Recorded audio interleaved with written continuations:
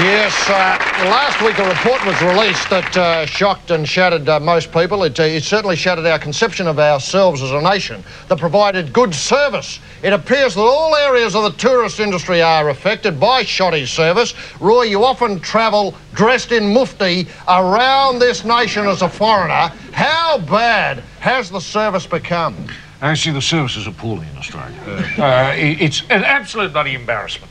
You know, I don't know how tourism is going to go ahead in this country. Look, just the other night, there were a few of us, a couple of New Zealanders, a couple of German friends, a couple of Japanese chums who'd just blown in. I took them to, I won't mention the establishment, the Siebel Townhouse. Yes. In Sydney? In Sydney. Wow. And I asked for a cocktail. I said, I want a Bradman. A Bradman? Yes.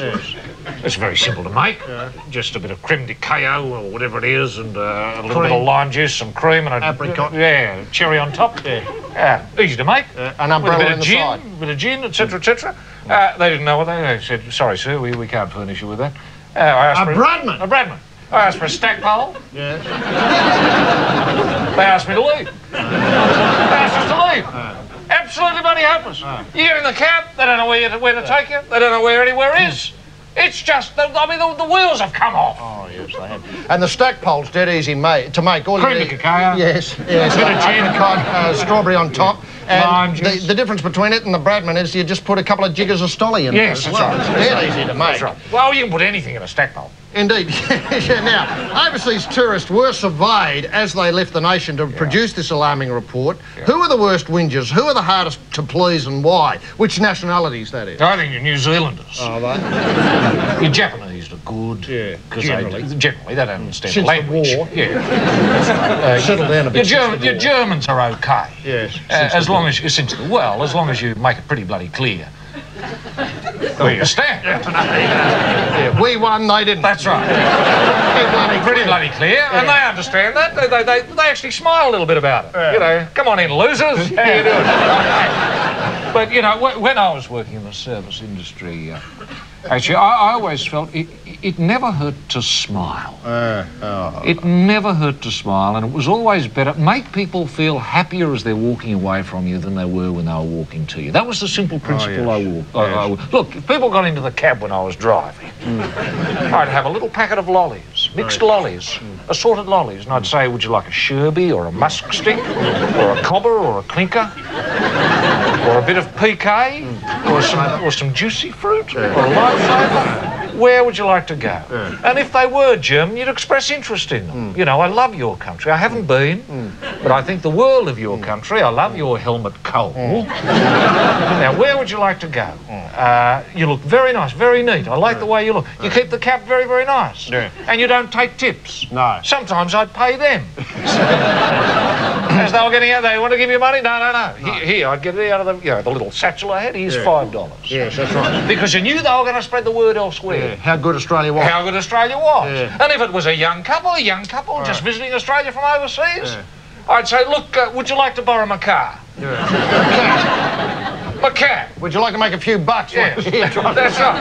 That's right. Or why not come over to my place and we'll have a party? I'll phone a few friends around and we'll have a little impromptu. It didn't hurt. No, of course it didn't. That's what service is. Putting in. Oh, yes, putting in. Now, look, Roy, taxis, hotels, airlines, airports, banks, shops and public transport have all been bagged in this survey. That's right. Which do you think is the worst and why? Banks. Banks. Bloody banks. No one smiles in banks anymore. No. When I was a young teller, the first lesson was.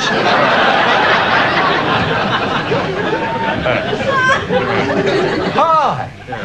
I'm Roy. I'll look after you. Which account would you like looked at? Oh, deposit, certainly. Not a problem. Cash a cheque? Not a problem. It's not hard. No. That's the thing that people... Why can't we teach that sort of thing? We don't teach manners anymore. Service. I mean, the future of Australia is bent over the front of the bonnet, the trousers down, without your nationality coming in, queuing up to have a go. You've just got to turn around and...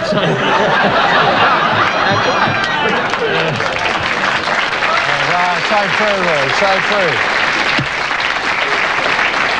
Once we make that clear, Once it's clear, we'll be fine. Look, can I ask you, are schools and teaching institutes setting the right agenda vis-a-vis the problem of service, given that the only hope of this nation with regard to employment is trying to get more people into the service industries, Roy? Of course it is. I mean, you and I have been on the case for years now, yes, but are the schools and the TAFEs and the institutes... I don't know what they're doing. No. I don't know what they're doing. What they're doing? People in service these days, they don't smile, they've just got all po-faced. Yeah. You tell them a joke, they don't laugh. No. They don't get it. No. You know, I was always told, no matter what the nationality, if someone came up to you and it sort of sounded as if it had a punchline, you laugh. You know? Ah, yes. No matter what You know, it was Von Hill. Very funny. That's the way he tells them. Yes. Now, Roy, can I... And stop, you know. Yeah, that's right. Have some of the money. That's right. Just going back to that taxi, I'll never forget one night I think you offered to take people from the Seaboard Townhouse out to Penrith. Yes. Might be a $150 cab ride. You stopped at the Rookwood Cemetery on the way out and got them a beautiful bunch of flowers fresh off the ground. And then at the end of the ride, you paid them about $25 and didn't take a penny off them.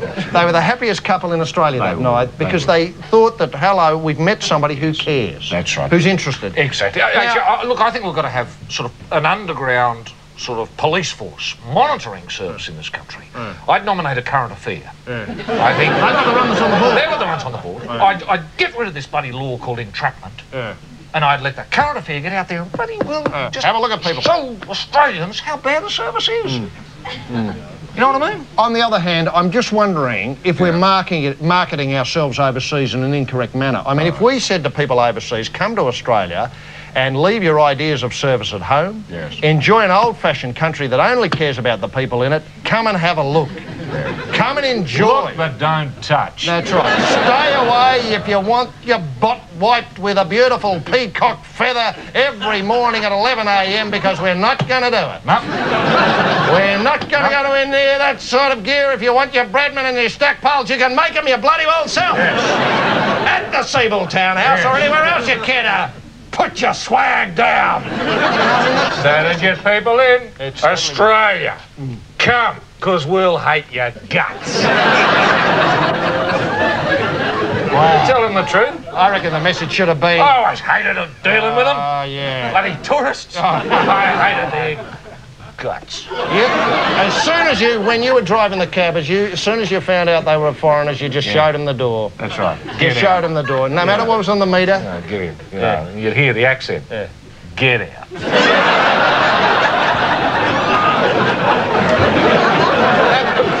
The same. Written in a number of languages. That's right. Japs, you know. Bugger all. That's the international language I understand. Go back to your own land. That's right. Leave us alone. Slime. Yeah. What it should be is we're taking the shrimps off the barbie. Understand? We can't make it any plainer than that. The gas on the barbie's turned off.